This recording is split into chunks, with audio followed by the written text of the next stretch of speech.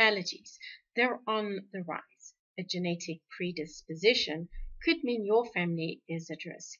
You don't want to have to deal with a little one or two allergic to this, that, or the other, since you can't send in for a different set of genes just yet. Knowing which lifestyle factors protect and which ratchet up the risk is helpful.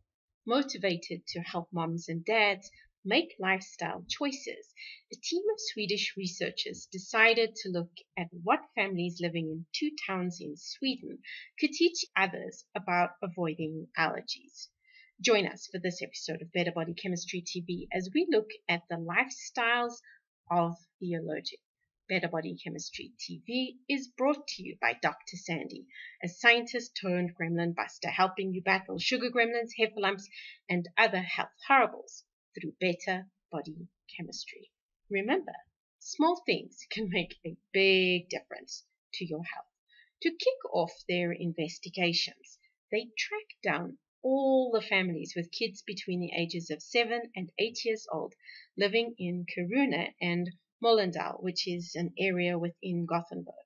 Each family was approached and asked to fill out a questionnaire. Was their little one allergic?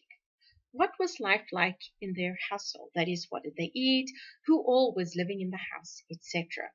1,838 questionnaires were distributed and 1,029 returned and analyzed.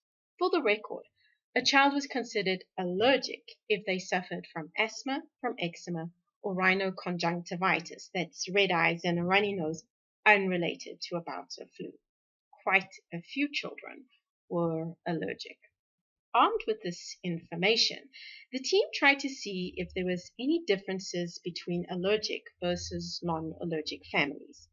To do this, they used fancy statistical analysis to look for patterns. Here is the PCA loading plot they generated.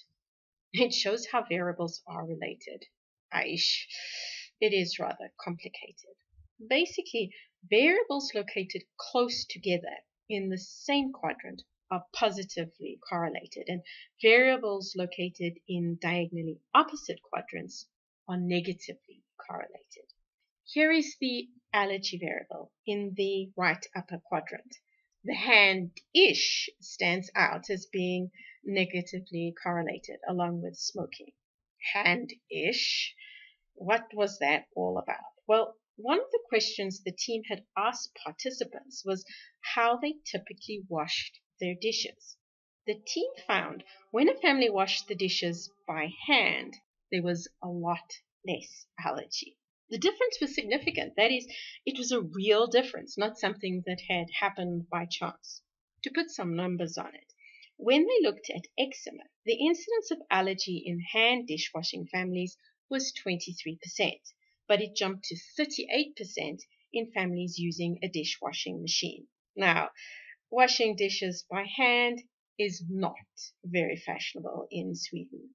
Only 12% of the families were doing it. And you may be forgiven for thinking, what is wrong with these people? Who in their right mind washes dishes by hand? Well, it is a problem, the researchers concede. Hand washing families might be different in other ways that the survey was not able to see, although they did do their very best to eliminate this potential problem. It is what it is. Hand washing dishes seems to protect little ones from becoming allergic. It's actually not all that unexpected. Now, there's no single cause or simple explanation for being allergic, but what is universally agreed on is that being exposed to bugs, specifically early on in life, does seem to be protective. It's thought bored immune systems get up to mischief, and hand-washed dishes are dirtier.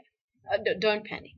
They're not so full of germs that they're a potential health risk, but they're not quite as germ-free as a dish that has spent time in a dishwasher. You see, getting a dish clean depends on a couple of factors: how long the dish is cleaned for, how hot the water is, and the quality and type of detergent used. A dish in a dishwasher gets all three at optimal levels. A dish in the sink, not so much. Probably the biggest sticking point is the temperature. Hot water burns bugs and hands. Now, donning a pair of rubber gloves allows for hotter water and less wrinkles. Thank goodness. But a hand washed dish is unlikely to be sterile. It's never exposed to high enough temperatures. Now, who is who in your gut zoo matters. A decrease in bacterial diversity is associated with health troubles. There are lots of strategies that can be used to cultivate your microflora, some more doable than others. Washing your dishes the old-fashioned way, well, it's a lifestyle choice that can be applied by most people, and it might just help create better body chemistry and better health. Interested in discovering more ways to create better body chemistry or need a little help getting your body chemistry on track? Visit our website at www.betterbodychemistry.com. Browse our library or enroll in one of our courses or programs. The advice is simple to follow and based on real science, not hype. Know someone who is worried about childhood allergies. Share this video with them so they can adopt this low-tech strategy and lower the odds of their little one being allergic. And if this is your first time here, be sure to subscribe to our channel so you catch future episodes of Better Body Chemistry TV. Thank you so much for watching, and I'll see you next time. Remember, small things can make a big difference to your health.